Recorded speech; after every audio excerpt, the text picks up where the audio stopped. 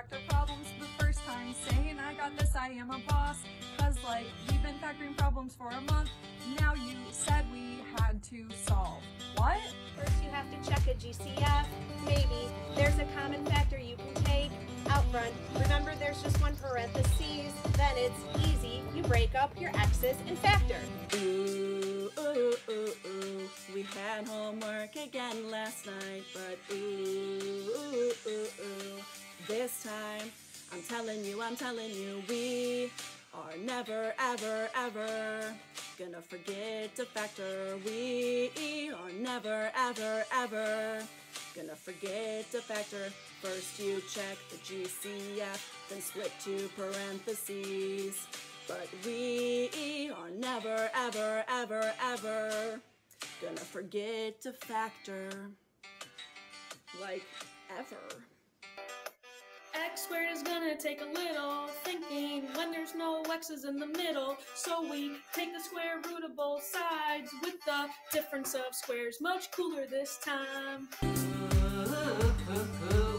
have homework again tonight, and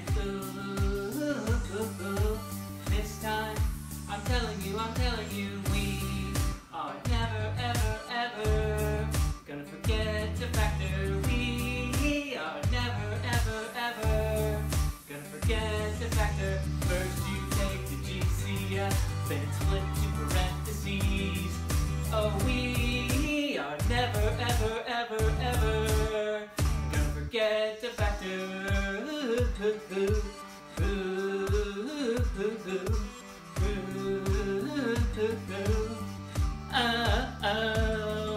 When I make my factor chart and I don't see the number I'm after, now I just know that one can't factor.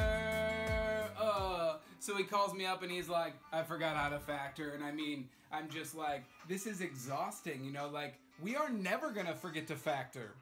Like, ever!